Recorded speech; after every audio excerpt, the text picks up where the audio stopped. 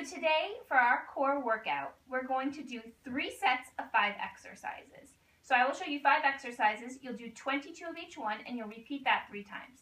The first exercise that we're going to be doing is a VF. So you'll start out laying flat on your back, arms extended, legs extended, reach for the toes, and come back down. This is an advanced move, so if you need to modify, you can switch to a crunch, where you're just keeping the legs lower, bending the knees. If this is still too much, place the forearms on the floor, extend and straighten. 22 of those. The next is a plank with a knee pull.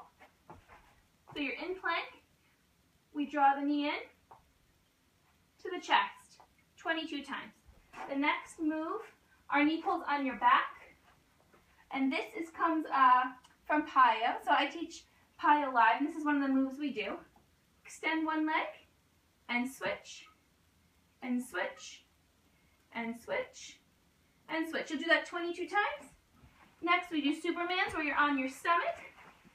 Extend the arms and the legs, draw the belly button into the ribs, and lift, and lift, and lift. I hold about 1 second between each rep. And the last move is Beast, again from PiYo Live. Tuck the toes, lift the knees,